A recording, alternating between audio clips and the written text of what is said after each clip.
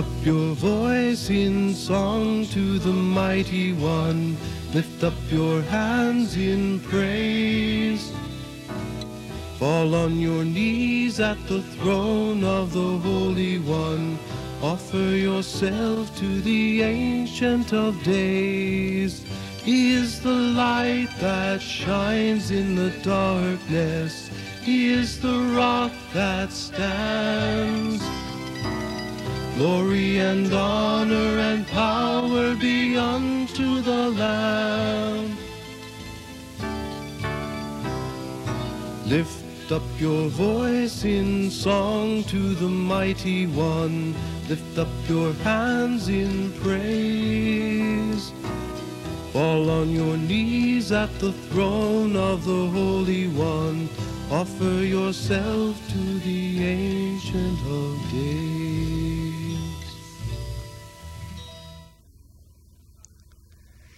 Jesus Christ is Lord. At the name of Jesus, every knee must bend, every tongue proclaim that Jesus Christ is Lord. I'm Father Al Lauer, glad to be able to share the Word of God with you, and we are beginning a series on how to build Christian community. And we've talked about this before. We've talked about kind of seminars by which a person is brought into Christian community, but this is not so much a series of seminars as a video version of a book on the nuts and bolts of how to build small Christian communities. All kinds of things that you don't even think about, things you don't even see any importance in until you start living in these Christian communities, especially if you start leading. Oh, there's so many practical things. We need wisdom. Wisdom is the first gift of the Holy Spirit mentioned in 1 Corinthians in chapter 12. The first gift mentioned in Isaiah and chapter 11. And we hope and pray that this video form of this book on how to build small Christian communities would be a way of God imparting His divine wisdom. Let's pray. Father, we pray in the name of your Son, Jesus. We pray for everyone who is watching. We ask, Lord, that your word would burn in each person's heart. We pray for leaders of Christian communities, participants in Christian communities, and people who aren't even involved in anything like that. Lord, speak to each of our hearts. Lord, we know you're here. We know that when we come before you, when we hear your word, when we gather in your name, we're going to see your glory. So come, Lord Jesus. Amen. We're going to bless you all. Remember, how'd you get into these Christian communities? When you were baptized into the body of Christ, into Christian community. Now, you may be living it, you may not be, but that's how you started. So it's not so much a question of should I enter into Christian community. If you are already baptized, you've already got into it. Now the question is, do I live it? Now a little bit of a background. We're going to just go through, I don't know, 100 questions or something like that. I didn't count them, but there's just so many of them. But just before we even get into that, I just want to give you my background. Did you, some person might ask me, did you come out of the womb and just be crazy about Christian community? Well, no. All human beings are by nature communal, but not necessarily Christian community. Another type of community, because of our fallen nature, we're into more or less a self-centered type community, which seems to be a contradiction in terms, but that's what we find constantly. That's why we have so much conflict when we get together with people. But of course, I had no great interest in Christian community.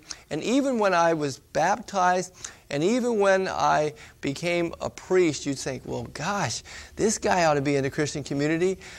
Well, he ought to be, but ought to be doesn't mean I was. And you know, but I received a renewal of the Holy Spirit in 1975. The Holy Spirit was stirred into flame in my life. The Lord just saved my life there. I'll thank Him forever. I pray I thank Him forever. And that was a dramatic change from hardly any interest whatsoever in Christian community. I was really into it. And so I started trying to form Christian community. And oh, I wish I had this video series. I wish I had this book. I would have saved myself years of beating my head against the wall. One of the advantages of failing and making a bunch of mistakes, there's not too many advantages in that, but one of the advantages is you can at least tell somebody else and prevent them from making the same blunders So that's what this video series is all about. So I started what is often called a covenant community, and in our society in the United States, that usually means a big centralized community, or at least it used to mean that.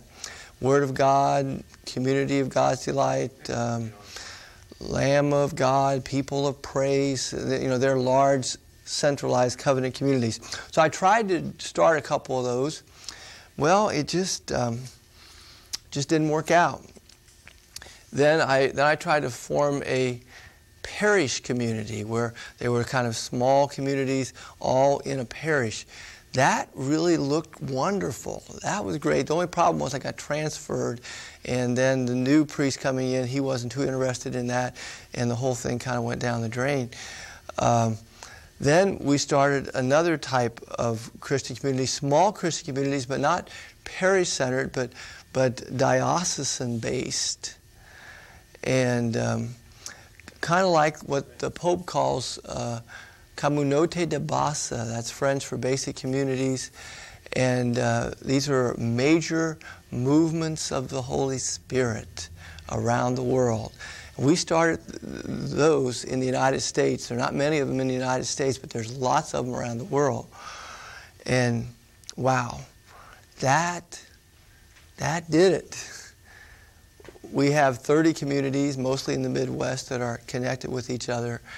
And even though that seems so small, it is so beautiful compared to all these things that I've been doing over the last 20 years. And so we've learned a lot in these 20-something years of building all kinds of communities, all Christian, but quite different in their structure. And we learned about leadership development. We learned that leadership was the main thing. We learned about how communities should be structured. We learned about how communities need to be networked with each other. And we learned a lot of these things the hard way. And so, when you learn things the hard way, it kind of shows you it's real important to learn them, because you know what happens if you don't learn them. A lot of people say, all this stuff that you're bringing up, it's really not that big a deal. They're just little picky points. They don't mean that much. We have tried the route that you are thinking about. We've tried to, just not worry about the detail. Let them take care of themselves. And we have paid the price for that. So that's the background. You might say, well, you're an expert in failure. You say, yeah, but have you changed? It seems like we have. We still have that weakness, but I guess we have received the wisdom of God because the fruit is good. And instead of the things falling apart, we start to see stability and growth. And so it looks good. Now, in this long series of questions about building small Christian communities, they can be subdivided in several ways, but I will just simply give you general divisions. First, what is Christian community? It's very important to get that question right. A lot of times people say, how? How do you do this? Show me how. You don't even know how to judge the how unless you know the what. There are all these different ways. Some people say, well, I think that's a good idea. And people say, I don't think that's the best way of doing it. How do you determine? It depends on what God wants you to do. Not what you want to do, not what you think Christian community is, but what God wants. So the what is big. Why is our second division. Who should lead? As we said before, leading is what it's all about. In some ways, what we have done is decided not to form communities, but to form leaders who form communities. And then you get to the how. And there's a lot of detail there. There's a lot of wisdom there. There's a lot of spiritual warfare there. But what is Christian community? Why Christian community? And really, who should lead? Not just who should be in Christian community, but who should lead? And then how. So what, why, who, how. All right. First question of, I never counted them. It just scared me if I counted them. First question of all these questions, and probably the most important of the 100 questions, whatever it would be. What does God mean by Christian community? Now remember, if you don't have the right question, you won't get the right answer. Not what do I think Christian community is, or what do others think will work in this situation. No, but what does God mean? I think most of us, and this is what I have been at fault with in my life, we ask the question, what will work in this situation? And we say, well, no use trying something that really isn't practical. If it's God's will, we should try something that really isn't practical. And if it's not God's will to go with the practical, we should be impractical. So I did things that I knew the people pretty well, and I was a parish priest, so one way my life is just really seeing God work in people. And so I kind of knew where people were, and I kind of knew where people were not. And so we tried to work out some community building that would be where people are. And I thought, well, that makes all the sense in the world. That might make all the sense in the world, but I'm still assuming some things. I'm just assuming that the practical is what it's all about, and that's not necessarily true. You look at the Bible for that one. I'm assuming you want to do something that a lot of people can relate to. Well, maybe not. Maybe not. So I had some false assumptions there. So you should step back from those false assumptions and not ask the question, what will work, but ask the question, what does God mean by Christian community? That's a very important question. The word Christian community now it means almost anything you can think of. If you say Christian community to some people, they'll say, isn't that donuts and coffee after Mass? Well, no, that would be a nice thing, but Christian community is much more than that. Well, some people say Christian community, isn't that some kind of Jimmy Jones suicide cult? No, we're not talking about that. Say, well, we already got Christian community. We have Bible studies in our church. We have a Renew group in our church. We have prayer groups in our church. So we already have Christian community. Groups are wonderful, but groups are not community. Groups may have aspects of community, but that doesn't make them community. So that's a real serious confusion, confusing groups with community. Then back to the question, what does God mean by Christian community? Now, before we break the news, we've got to get this right. God has said, if you base your community, your life, on my will, then it will stand.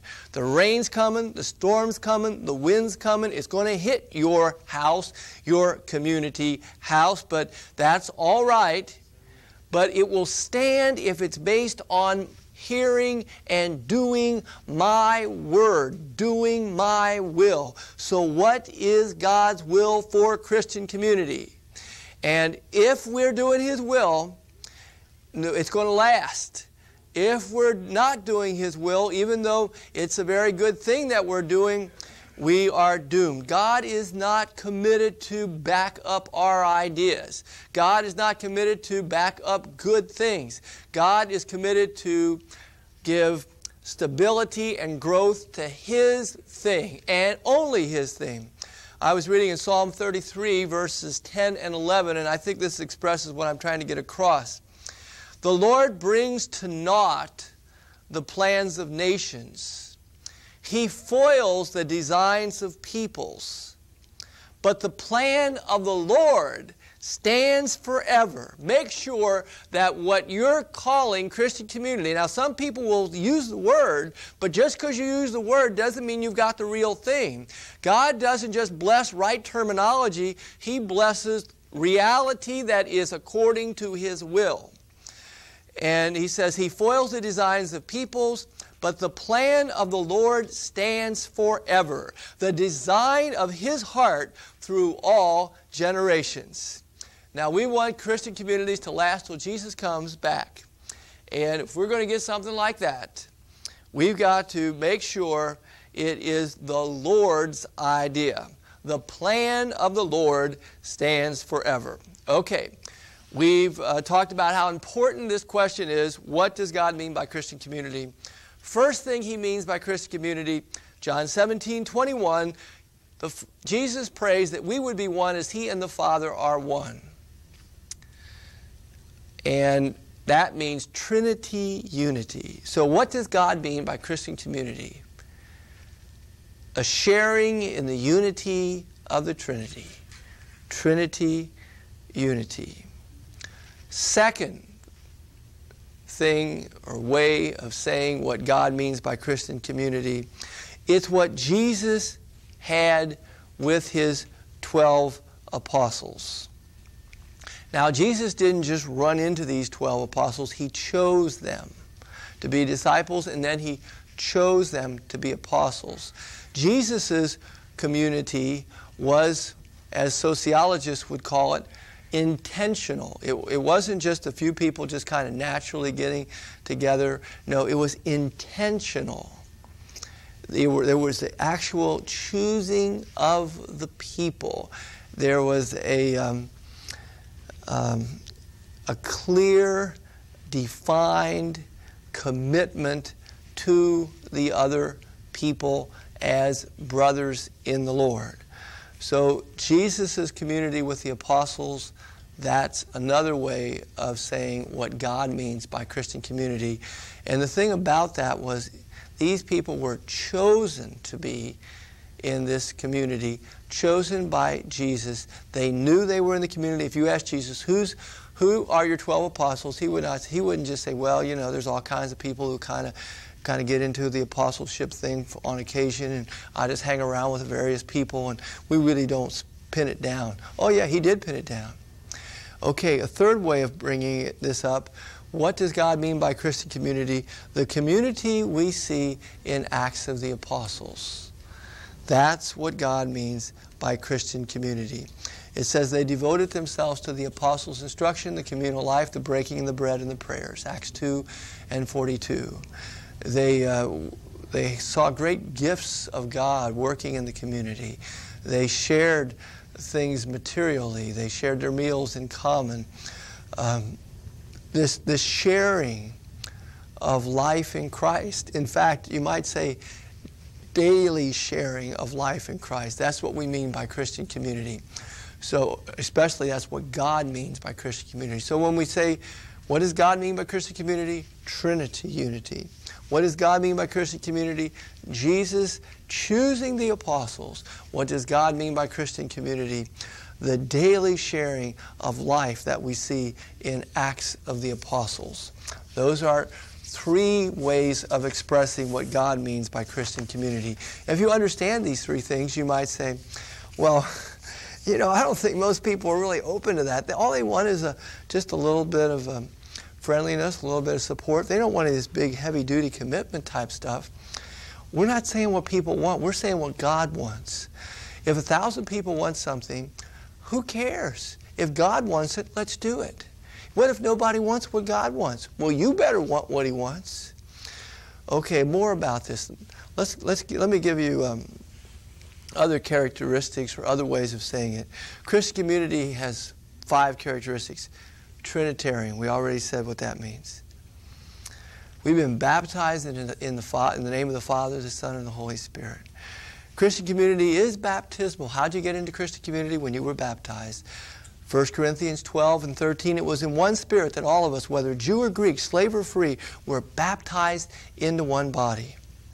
Because Christian community is baptismal, we've been baptized into God's family, and we've been baptized in the name of the Father, the Son, and the Holy Spirit. That means Christian community is a matter of Christian brotherhood and sisterhood. We're not talking about friendship here. We're not talking about just knowing people. We're talking about family. Not husband-wife relations, not parent-child here. We're talking about brother-sister relationships. That's the third point. Christian community is Trinitarian. Christian community is baptismal. Christian community is fraternal, brotherly, sisterly. Okay, the fourth point, because Christian community is Trinitarian, baptismal, and fraternal, the relationships there are ones of communion, or that really doesn't do justice to it. The Pope coins a word and says communio, which means baptismal, brotherhood, sisterhood, unity in Christ, togetherness in the Lord, but better than that, more than that, and it's called communio. And then, of course, because Christian community is based on our baptism into the new and abundant life of the Trinity, well, it is obviously a daily sharing of life in Christ. We already mentioned some of these points, but 5 characteristics of Christian community by God's standards. Trinitarian, baptismal, fraternal, communio. It'll be an expression of communion, and it will be the daily sharing of life in Christ. Now, when you look at these 5 characteristics, or you look at these 3 biblical bases, or really expressions of Christian community, the Trinity, Jesus and the Apostles, and Acts of the Apostles, you know, you really can see that, like, a Bible study isn't necessarily fitting that description. You might say, well, couldn't it move on and fit that description? Could be, but I think people need to really make a decision that Christian community is something much, much more. A Bible study is to Christian community as a date is to a marital covenant. You know, just because you go out on a date doesn't mean you're going to be married for 50 years, you know. Do you see what I mean? Say, well, Christian community, it's just, I don't know if we would have time for anything like that. Well, I don't think we'd have time for too much else. It's the priority. Okay, to clarify this more, sometimes to clarify what something is, it's good to say what something is not. What Christian community is not. Let me say 3 things. I've already said these. It's not a group. Groups meet, wonderful, but we're talking about something else. It's not merely friendship. Now, people in Christian community could be friends, just like a husband and wife could be friends, but they're not just friends. You know, friends, you know, you can make a friend, you can leave a friend. But when we're talking about brothers and sisters, you just don't make brothers and sisters. Christian community is not, and this is really important, not a nuclear family or even an extended family. Now, some families, Christian families, have a better, deeper communio than a Christian community does, especially in the early stages of that Christian community. And so there's really better community with an extended family, if it's really Christian, than there is with a Christian community. But that whole idea of Jesus choosing the 12, of that intentionality. See, with a family, even though you make a commitment to love each other, you know, you didn't really like choose these people for your community. And that's not the main point. The main point is you aren't intentional about other things. For example, an extended family, they are not planning on branching off and getting new extended families. They're not thinking of evangelistic outreach. They're not thinking of providing for a continuity of leadership into the next generation. They just figure, well, we're a family here, and we'll wait till the kids grow up, and Once they grow up, that's it. And I guess they'll have their own families then. But they don't see that original family continuing. See, there's not plans for the future. There's not plans for continuity of leadership. There's not plans for development. There's not plans for evangelization. Now, that doesn't mean a nuclear family or even an extended family that there's anything wrong with that. It's just saying that's not what we mean by Christian community. Christian community is looking towards the future and future leadership and future development. Christian community is looking for the many, many more communities. Like I grew up in an extended family where there was a real Christian community there. At least there was that community spirit. But are there a lot of these communities here since I grew up? No, that one was good, and then when we all grew up, that was the end of that. See, it didn't extend, it didn't expand, it didn't go on, it didn't go out. Christian community does that, and a real good Christian family, as good as it is, usually isn't planning for the future and for the gospel to be taken to the ends of the earth. Okay, we're running out of time here. Father, we just pray that we would get this straight, what Christian community is, what Christian community is not, and knowing that if we do your will, you'll back it up, and it will last until your Son's second coming and give you glory forever. We pray this now in Jesus' name. Amen. At the throne of the Holy One, offer yourself to the Ancient of Days. He is the light that shines in the darkness. He is the rock that stands. Glory and honor and power be unto the Lamb.